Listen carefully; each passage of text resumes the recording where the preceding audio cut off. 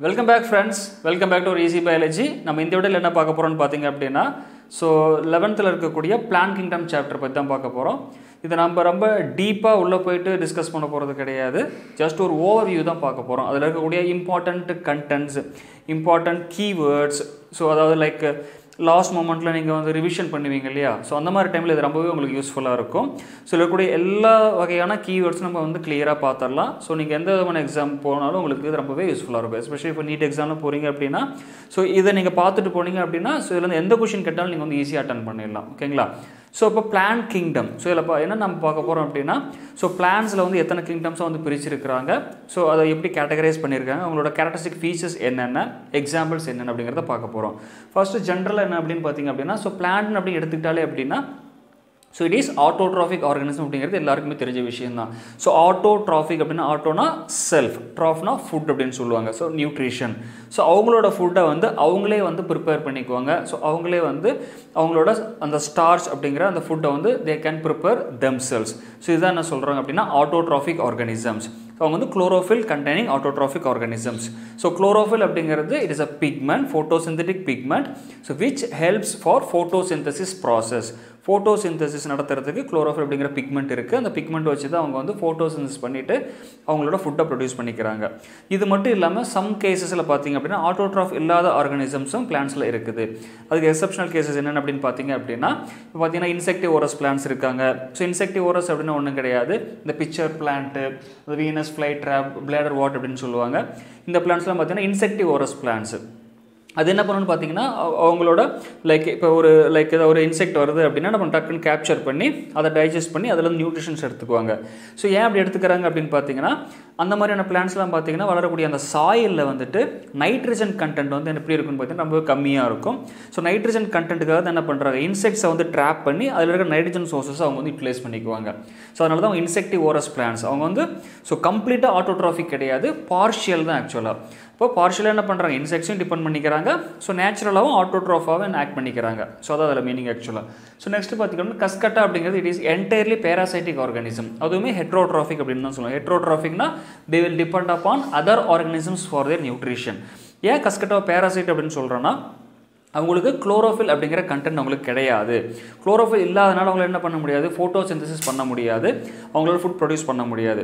அப்போ இவங்க என்ன பண்ணுவாங்க, இன்னொரு பிளான்ட்டில் அது வந்து ஹோஸ்ட் ஆர்கானிசம் அப்படின்னு சொல்லுவோம். ஸோ இந்த பிளான்ட் என்ன பண்ணணும்னு பார்த்தீங்கன்னா இன்னொரு பிளான்ட்டில் வந்துட்டு நல்லா ஸ்ட்ராங்காக பைண்ட் பண்ணிவிட்டு அதில் இருந்து நியூட்ரிஷன்ஸ் எல்லாம் உறிஞ்சி எடுத்து இது வந்து டெவலப் ஆகி, ஏன்னா இவங்களுக்கு என்ன கிடையாது, குளோரோஃபில் கிடையாதனால ஃபோட்டோசிந்தசிஸ் பண்ண முடியாது, அதனால் இன்னொரு பிளான்ட்லேருந்து அவங்களுக்கு தேவையான நியூட்ரிஷன்ஸ்லாம் உறிஞ்சி எடுத்துக்கிறாங்க. ஸோ இது வந்து கஸ்கட்டா. ஸோ இதில் இருக்கக்கூடிய அந்த கீ திங்ஸ்லாம் ஞாபகம் வச்சுக்கோங்க. நெக்ஸ்ட் என்னன்னு பார்த்தீங்கன்னா கிளாசிஃபிகேஷன் போகும்போது பார்த்தீங்கன்னா ஸோ டிஃப்ரெண்ட் கேட்டகரிஸாக லைக் இனிஷியல் ஸ்டேஜஸ்லேருந்து நிறைய வகையாக கிளாஸிஃபை பண்ணியிருக்காங்க. அதில் ஃபஸ்ட்டு பார்த்தீங்க அப்படின்னா artificial system. So artificial system பார்த்தீங்கன்னா பெருசாக வந்து யாரும் அக்செப்ட் பண்ணிக்கல, ஏன்னா இது ரொம்ப டீப்பாக வந்து அவங்க கிளாஸிஃபை பண்ணல ஆக்சுவலாக. ஜஸ்ட் மேலோட்டமாக மட்டும் பார்த்தீங்கன்னா அவங்களோட லைக் செக்ஷுவல் கேரக்டர்ஸ்லாம் இருக்குது இல்லைங்களா, ஸோ அதை வச்சு பார்த்தீங்க அப்படின்னா அதுவும் அனலைஸ் பண்ணியிருக்காங்க.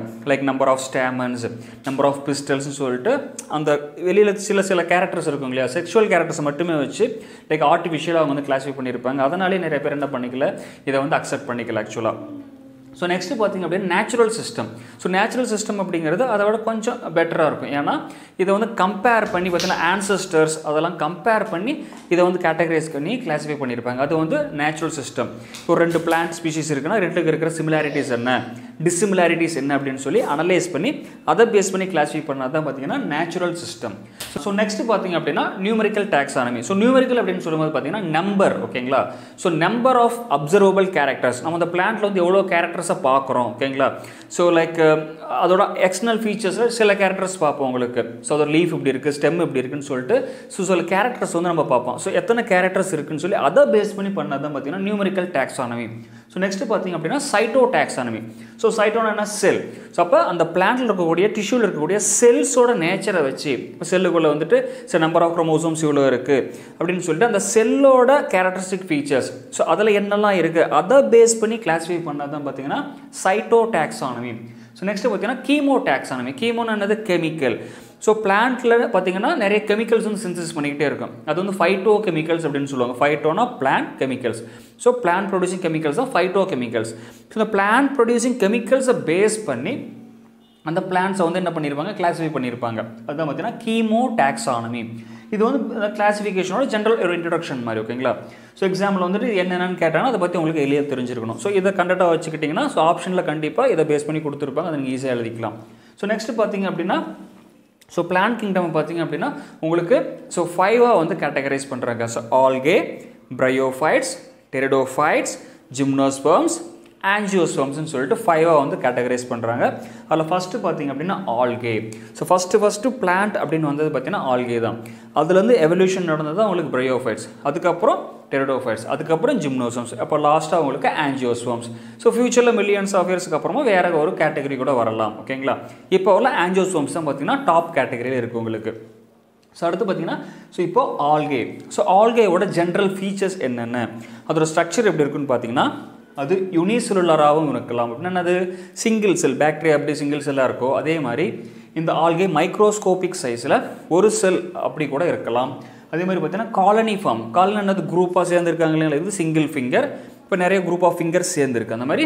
ஸோ காலனியாக ஒன்றோட ஒன்றா அவங்களுக்கு குரூப்பாகவும் இருப்பாங்க, அந்த மாதிரியான ஆல்கேவும் இருக்குது. அதே மாதிரி ஃபிலமெண்டஸ் அப்படின்னா ஒரு த்ரெட்டு மாதிரி உங்களுக்கு அப்படி. ஸோ இது வந்து சிங்கிளாக சொல்லலாம். ஸோ காலனின்னு சொல்லும்போது உங்களுக்கு இந்த மாதிரி குரூப்பாக இருப்பாங்க, இது வந்து காலனி. ஸோ ஃபிலமெண்டஸ் அப்படின்னு சொல்லும்போது உங்களுக்கு ஒரு மாதிரி த்ரெட் மாதிரி உங்களுக்கு லைக் இந்த மாதிரி தான் இது வந்து ஃபிலமெண்டஸ் அப்படின்னு சொல்லுவாங்க. ஸோ அப்படியே மட்டும் ஆல்கேவும் நமக்கு இருக்குது. அதே மாதிரி மேசிவ் பிளான்ட் பாடிஸ்னால் மேசிவ் ரொம்ப பெருசான லைக் பெரிய பெரிய பிளான்ட் மாதிரியான ஸ்ட்ரக்சர்ஸுமே இருக்குது. அதுக்கு எக்ஸாம்பிள் கெல்ப் அப்படின்னு சொல்லுவாங்க. ஸோ இதெல்லாம் பார்த்தீங்கன்னா நார்மலாக பாசின்னு சொல்கிறோம் இல்லைங்களா, அந்த பாசி தான் ஆக்சுவலாக. இப்போ ஓஷன் மெரைன் கண்டிஷன்ஸ்லாம் பார்த்தீங்க அப்படின்னா இப்போ நார்மலி வீட்டிலேயே ஒரு தோட்டம் ஒரு அக்ரிகல்ச்சர் ஃபீல்டு இருக்குன்னா தண்ணி தொட்டியெல்லாம் இருக்கும் பார்த்தீங்கன்னா, அதில் அப்படியே பாசியெல்லாம் பார்த்தீங்கன்னா ரொம்ப பெருசாக நீளமாக இருக்கும். அதே மாதிரி பார்த்தீங்கன்னா லைக் இப்போ கடலெல்லாம் போய் பார்த்தீங்கன்னா இந்த ஆல்கே இருக்குது இல்லைங்களா, ஸோ நல்ல ஹைட்டாக லைக் நிறைய ஃபீட் செவரல் ஃபீட் ஒரு 50 ஃபீட்ஸ்லேருந்து 100 ஃபீட்ஸ் சொல்லும் கூட பார்த்தீங்கன்னா நல்ல லென்த்தியாக பெரிய பிளான்ட் மாதிரி வளர்ந்துருக்கும். ஸோ அந்த மாதிரி மேசிவ் ஸ்ட்ரக்சர்ஸாகவும் உங்களுக்கு இந்த ஆல்கே இருக்குது. ஸோ அதுதான் கெல்ப் அப்படின்னு சொல்லுவாங்க. ஸோ இது வந்து ஒரு ஜென்ரல் ஃபீச்சர். ஸோ இது வந்து ஸ்ட்ரக்சரை பற்றினது. அடுத்து பார்த்தீங்கன்னா உங்களோட ரீப்ரொடக்ஷன் அப்படின்னு எடுத்துக்கிட்டிங்க அப்படின்னா ஸோ ரீப்ரொடக்ஷன் என்ன இருக்குது உங்களுக்கு, so different types of reproduction, அதாவது லைக் அதோட ஃபியூஷன் ஆஃப் கேமேட்ஸ், ஃபெர்டிலைசேஷன் அப்படின்னு சொல்லுவோம் இல்லைங்களா. ஸோ ஃபெர்டிலைசேஷன் அப்படின்னு சொல்லும்போது அந்த ஃபியூஷன் ஆஃப் கேமேட்ஸை பேஸ் பண்ணி உங்களுக்கு கேட்டகரைஸ் பண்ணியிருக்காங்க. என்னென்ன இருக்குது, ஐசோகேமி, அனைசோகேமி, ஊகேமி. ஸோ கேமினா மீனிங்னா இந்த இடத்துல கேமேட்டோட ஃபியூஷனை வந்து மீன் பண்ணுறாங்க. ஐசோனா என்னது, சிமிலர் கேமேட்ஸ், ஒரே மாதிரி இருக்கக்கூடிய 2 கேமேட் வந்து ஃபியூஸ் ஆகுது. ஃபார் எக்ஸாம்பிள் ஸோ இது ஒரு கேமேட், இது ஒரு கேமேட் ஒரே மாதிரி இருக்குது, ரெண்டும் வந்து ஃபியூஸ் ஆகுது அப்படின்னா அது என்னன்னு சொல்லுவாங்க, ஐசோகேமி அப்படின்னு சொல்லுவாங்க, ஃபியூஷன் ஆஃப் சிமிலர் கேமேட்ஸ். அதுக்கு எக்ஸாம்பிள் வந்து இலோத்ரிக்ஸ் அப்படிங்கிற ஒரு ஆல்கேல பார்த்தீங்கன்னா இந்த மாதிரியான ஐசோகேமி கண்டிஷன் இருக்குது. அதேமாதிரி ஸ்பைரோகைராவில் பார்த்தீங்கன்னா இதுவும் ஒன் டைப் ஆஃப் ஆல்கே, இதுலேயும் பார்த்தீங்கன்னா என்ன இருக்கும் உங்களுக்கு, ஐசோகேமி இருக்குது. ஓகேங்களா? இதுக்கு ரெண்டுக்கான டிஃப்ரென்ஸ் அப்படின்னு பார்த்தீங்கன்னா இலோத்ரிக்ஸ் அப்படிங்கிற ஆல்கேல 2 கேமேட்ஸும் மொட்டைலாக இருக்கும். மொட்டைல்னா என்னது, ஒரு இடத்துல ஒரு இடத்துக்கு ஈஸியாக அவங்களால மூவ் பண்ண முடியும். அப்போது இதில் ஃப்ளெஜெல்லாம் இருக்குது, இதுலேயும் ஃப்ளெஜெல்லாம் இருக்குது. ஸோ ஃப்ளெஜெல்லாம் வச்சு அவங்க மூவ் பண்ணி அவங்களோட ஃபியூஷன் வந்து நடக்கும். வேறு ஸ்பைரோகைராவில் பார்த்தீங்க அப்படின்னா அவங்க நான் மொட்டைல் என்னது, மூவ் பண்ண முடியாது, இப்போ ஃப்ளெஜெல்லாம் இருக்காது. ஸோ இல்லைனால ஒரு எக்ஸ்டர்னல் ஏதோ ஒரு கண்டிஷன் கேரக்டர் மூலமாக என்ன பண்ணும் உங்களுக்கு, அது ஒரு விண்டோ ஏர் மூலமும் மூவ் லைக் வாட்டர் மூலமாகவோ like it can move, sorry ஏர் மூலம் மூவ் ஆக முடியாது இல்லைங்களா, லைக் வாட்டர்னு வச்சுக்கோங்க, லைக் ஸோ வாட்டர் மூலமாக it can move, it can fuse together, இது ஃபியூஸ் ஆகும். அப்போ அது நான் மொட்டைல் கண்டிஷன். ஓகேங்களா? அப்போ எக்ஸாம்பிள் கேட்கும்போது ஞாபகம் வச்சுக்கோங்க. ஸோ ஐசோகேமி கண்டிஷனில் ஸோ மொட்டைலும் இருக்குது, நான் மொட்டைலும் இருக்குது. இலோத்ரிக்ஸில் மொட்டைல், ஸ்பைரோகைரல் நான் மொட்டைல் கேமெட்ஸ் ஃபியூஸ் ஆகும். ஆனால் என்ன விஷயம்னா 2 கேமெட்ஸ் சிமிலராக தான் இருக்கும். ஃபியூஸ் ஆகிற 2 கேமெட்ஸ் மேல் அண்ட் ஃபீமேலுக்கு எந்த டிஃப்ரென்ஸுமே இருக்காது, ஒரே மாதிரி இருந்தால் அதுக்கு பேர் ஐசோ. நெக்ஸ்ட்டு அனைசோகேமி. அனைசோன்னு ஒன்றும் கிடையாது, அதுக்கு அப்படியே ஆப்போசிட் டிஸ்சிமிலர் கேமேட். டிஸ்சிமிலர்னு மீனிங் உங்களுக்கு ஒரே மாதிரி இருக்காது, டிஃப்ரெண்ட்டாக இருக்கும். ஓகேங்களா? அதுதான் dissimilar gametes. So for example ஒன்று பெருசாக இருக்கலாம், ஒன்று சின்னதாக இருக்கலாம், இந்த மாதிரி லைக் ஒன்று ஃப்ளெஜலாக இருக்கலாம், ஒன்று ஃப்ளெஜல் இல்லாமல் அந்த மாதிரி இருக்குல்ல. ஸோ டிஃப்ரெண்ட்டாக இருக்கும். அதுக்கு பேர் பார்த்தீங்கன்னா like it is called as அனைசோகேமி, fusion of dissimilar gametes. ஓகேங்களா? அதுக்கு எக்ஸாம்பிள் கிளாமிடோமோனாஸ். நெக்ஸ்ட்டு ஊகேமி. ஸோ ஊகேமின்னு சொல்லும்போது உங்களுக்கு என்ன ஞாபகம் வரணும் அப்படின்னா ஸோ எக் அப்படிங்கிறது ஞாபகம் வந்துடணும். ஸோ எக்குங்கிறது என்ன உங்களுக்கு ரொம்ப பெருசாக இருக்கும், இட் இஸ் லார்ஜ், நான் மொட்டைல். ஸோ பார்த்தீங்கன்னா அப்படி இருக்கும் உங்களுக்கு. ஸோ எக் அந்த ஃபீமேலோட கேமேட் வந்து பெருசாக இருக்கும், நான் மொட்டைல், எங்கேயும் மூவ் ஆகாது, ஸ்டாட்டிக்காக ஒரே இடத்துல இருக்கும். வேறு ஃபீமேல் பார்த்தீங்கன்னா குட்டியாக இருக்கும், அதுக்கு ஃப்ளெஜெல்லாம் இருக்கும், இட் இஸ் மொட்டைல். இந்த மாதிரி கண்டிஷன் இருந்துச்சுன்னா அது வந்து பார்த்தீங்கன்னா ஊகேமி. இதுக்கு எக்ஸாம்பிள் வால்வாக்ஸ் அண்ட் ஃபியூக்கஸ். இது ரெண்டுலேயும் இந்த மாதிரியான ஃபியூஷன் நடக்கும். அது என்னென்னு பார்த்தீங்கன்னா ஃபீமேலோட கேமேட் பெருசாகவும் எங்கேயும் நகரம் ஒரே இடத்துல இருக்கும். வேறஸ் இன்னொன்று கண்டிஷனில் மேல் எப்படி இருப்பாங்க, குட்டியாக இருப்பாங்க, அதுக்கு ஃப்ளஜலாக இருக்கும். ஃபீமேல் இங்கே இருக்குது, ஸோ மேல் இங்கேருந்து இங்கே மூவ் ஆகி போயிட்டு ஃபியூஷன் நடக்கும். இப்படி நடந்துச்சுன்னா அதுக்கு பேர் ஓகேமி. ஓகேங்களா? ஸோ இது வந்து ரிகார்டிங் ரீப்ரொடக்ஷன், அதாவது ஃபியூஷன் ஆஃப் கேமேட்ஸை பொறுத்து இந்த மாதிரியான ஃபீச்சர்ஸ் ஞாபகம் வச்சுக்கணும், எக்ஸாம்பிள்ஸ் ஞாபகம் வச்சுக்கணும். ஸோ நெக்ஸ்ட்டு பார்த்தீங்க அப்படின்னா அதோட இம்பார்ட்டன்ட் ஃபீச்சர்ஸ் லைக் ஃபங்க்ஷன்ஸ் அப்படின்னு சொல்லலாம். அதுக்குன்னு லைக் ஆல்கேக்குன்னு சொல்லி பார்த்தீங்கன்னா சில like important like commercial purposes நிறையா இருக்குது. ஸோ அதனால் நிறைய அட்வான்டேஜஸ் எல்லாம் இருக்குது பார்த்தீங்கன்னா. அப்படி பார்க்கும்போது லைக் என்டையர் வேர்ல்டில் பார்த்தீங்கன்னா so nearly 50%, so of of the carbon di oxide fixation யார் பண்ணுறாங்க அப்படின்னா ஆல்கே தான் பண்ணுறாங்க. ஸோ ரிமைனிங் நிறைய பிளான்ஸ் இருந்தாலுமே ஸோ ஓஷன்லலாம் பார்த்தீங்கன்னா நிறைய ஆல்கே இருக்கும். அப்போ லைக் ஃபோட்டோசிந்தசிஸ்க்கு அவங்க என்ன தேவை அவங்களுக்கு, ஸோ அட்மாஸ்பியரில் இருக்கக்கூடிய கார்பன் டை ஆக்சைடை ஃபிக்ஸ் பண்ணி தான் அவங்க ஃபோட்டோசிந்தசிஸ் பண்ணுவாங்க. அந்த மாதிரி அட்மாஸ்பியரில் இருக்கிற so maximum like 50% of carbon tie ஆக்சைடை இவங்க தான் யூட்டிலைஸ் பண்ணி அதை ஃபோட்டோசிந்தசிஸ்க்கு யூஸ் பண்ணிக்கிறாங்க. ரிமைனிங் 50% தான் பார்த்தீங்கன்னா ரிமைனிங் ஆர்கனிசம்ஸ் இருக்காங்க இல்லையா, பிரையோஃபைட்ஸ், ஸ்டெரிடோஃபைட்ஸ், லைக் ஜிம்னோசோம்ஸ், ஆஞ்சியோசோம்ஸ் இருக்காங்க இல்லையா, இவங்கெல்லாம் சேர்ந்து ஒன்லி 50%. இந்த ஆல்கே மட்டுமே பார்த்தீங்கன்னா 50% ஆஃப் கார்பன் டை ஆக்சைடு ஃபிக்சேஷனை பண்ணுறாங்க. ஓகேங்களா? ஸோ நெக்ஸ்ட்டு பார்த்தீங்க அப்படின்னா இந்த எக்ஸாம்பிள்ஸ் மைண்டில் வச்சுக்கோங்க. Okay, so like போர்ஃபைரா, லேமினாரியா, Sargassum. So இது வந்து இம்பார்ட்டண்ட்டாக நம்ம ஃபுட்டாக யூஸ் பண்ணக்கூடிய ஆல்கே. இதெல்லாம் நம்ம மேஜராக ஃபுட்டாக யூஸ் பண்ணக்கூடியது. இந்த மாதிரி நியர்லி 70 ஸ்பீஷீஸ் ஆஃப் ஆல்கேவை நம்ம ஃபுட்டாக வந்து யூட்டிலைஸ் பண்ணிக்கிட்டு இருக்கோம். ஓகேங்களா? ஸோ இது second one of the importance.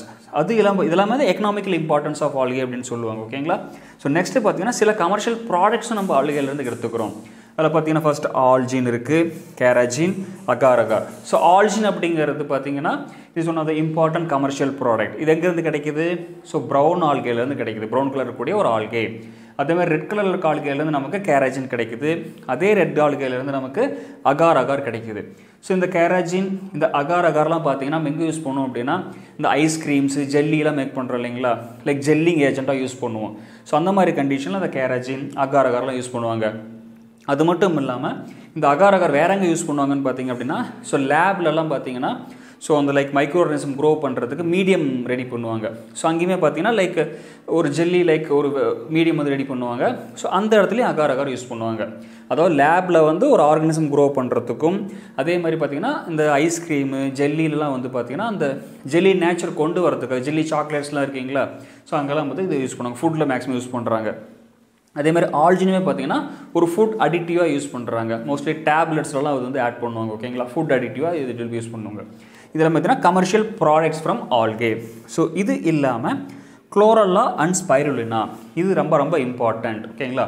So இதெல்லாம் யூஸ் பண்ணுறாங்க எஸ்சிபி. எஸ்சிபின்னு ஒன்றும் கிடையாது, சிங்கிள் செல் ப்ரோட்டீன். ஏன்னா இவங்க ரெண்டு பேருமே யூனிசெல்லுலார் ஆல்கே. இங்கே பார்த்தோம் இல்லைங்களா, அவங்க யூனிசெல்லுலார் ஃபார்மேட்லேயும் இருப்பாங்க. அப்போ குளோரல்லா அண்ட் ஸ்பைருலினா எப்படி இருக்காங்க, தே ஆர் யூனிசெல்லுலார் ஆல்கே. அவங்க பார்த்தீங்கன்னா ஒரே ஒரு செல் தான், ஆனால் அந்த செல்லில் மேக்ஸிமம் அமௌண்ட் என்ன கிடைக்குது நமக்கு, ப்ரோட்டீனுக்கு இருக்கும், நிறைய வேஸ்ட் ஆகாது. ஃபார் எக்ஸாம்பிள் ஒரு பெரிய ட்ரீ இருக்குது, அதில் வந்து like for example vegetables, fruits எடுக்கிறோம் அப்படின்னா வெஜிடபிள் ஃப்ரூட்ஸ் கொஞ்சம் தான் கிடைக்கும், ரிமைனிங்லாம் பிரான்ச்சஸ், லீவ்ஸ் தான் இருக்குது. அதனால் நமக்கு என்ன கிடையாது, அதை நம்ம ஃபுட்டாக யூட்டிலைஸ் பண்ண முடியாது. ஆனால் இங்கே வந்து ஒரு சிங்கிள் செல்லாக இருந்தாலும் அந்த என்டையர் செல்லில் ஒரு 10% தான் வேஸ்ட் ஆகும். ரிமைனிங் 90% பார்த்தீங்கன்னா ஃபுல்லாக ப்ரோட்டீன் கண்டென்ட் தான் இருக்கும். அதை நம்ம நியூட்ரிஷனல் சோர்ஸ்க்காக யூஸ் பண்ணிக்கலாம். மோஸ்ட்லி இந்த ஸ்பேஸுக்கெல்லாம் போகிறாங்க இல்லைங்களா, அங்கே போய் நம்ம சாப்பாடு நார்மல் சாப்பாடு சாப்பிட முடியாது. அப்போ குளோரல்லா ஸ்பைருலினா யூஸ் பண்ணி டேப்லெட்ஸ்லாம் ரெடி பண்ணி வச்சுருப்பாங்க. ஸோ இந்த மாதிரி டேப்லெட்ஸ் எடுத்துக்கிட்டாங்க அப்படின்னா அவங்களுக்கு வந்து நியூட்ரிஷன் நல்லாவே கிடைச்சிக்கும் அவங்களுக்கு. ஸோ அதான் சிங்கிள் செல் ப்ரோட்டீன், நியூட்ரிஷனல் குவாலிட்டியான like alternative form of food அப்படின்னு சொல்லலாம். நமக்கு நம்ம லைக் ரைஸ், சப்பாத்தின்னு சாப்பிடாமல் இந்த மாதிரி சிங்கிள் செல் ப்ரோட்டீன்லேருந்து கிடைக்கக்கூடிய நியூட்ரிஷனல் வேல்யூ இருக்கக்கூடிய டேப்லெட்ஸை கூட நம்ம எடுத்துக்கலாம். அது நியூட்ரிஷனல் வேல்யூ வந்து உங்களுக்கு இன்க்ரீஸ் பண்ணும். இந்த மாதிரி ஸோ நிறைய உங்களுக்கு என்ன இருக்குதுன்னு பார்த்தீங்கன்னா எக்கனாமிக் இம்பார்ட்டன்ஸ் கண்டிப்பாக அந்த ஆல்கேக்கு இருக்குது. இதில் வந்து ஜென்ரல் ஃபீச்சர்ஸ் ஆக்சுவலி நீங்கள் தெரிஞ்சிக்க வேண்டியது. ஸோ நெக்ஸ்ட்டு தான் நம்ம என்ன பார்க்க போகிறோம் அப்படின்னா லைக் அடுத்த கேட்டகரி. லைக் இப்போ இது ஆல்கேலே பார்த்தீங்கன்னா டிஃப்ரெண்ட் கிளாசிஃபிகேஷன்ஸ் இருக்குது. Red algae, brown alkane, green ஆல்கேன்னு சொல்லிட்டு 3 கேட்டகரிஸ் இருக்குது. ஸோ அது என்னென்ன, அவங்களோட ப்ராப்பர்ட்டிஸ் என்னென்னு நம்ம பார்க்கணும். ஸோ அதுக்கப்புறம் பார்த்தீங்கன்னா லைக் பிரையோஃபைட்ஸ், ஸ்டெரிடோஃபைட்ஸ், ஜிம்னோசோம்ஸ், ஆஞ்சியோசோம்ஸ், ஸோ எப்படி கிளாஸிஃபை பண்ணியிருக்காங்க, அவங்களோட கேரக்டரிஸ்டிக் ஃபீச்சர்ஸ் என்ன அப்படிங்கிறத நம்ம நெக்ஸ்ட் வந்து கண்டினியூ பண்ணலாம். தேங்க்யூ ஃப்ரெண்ட்ஸ், தேங்க்யூ ஃபார் வாட்சிங் திஸ் வீடியோ.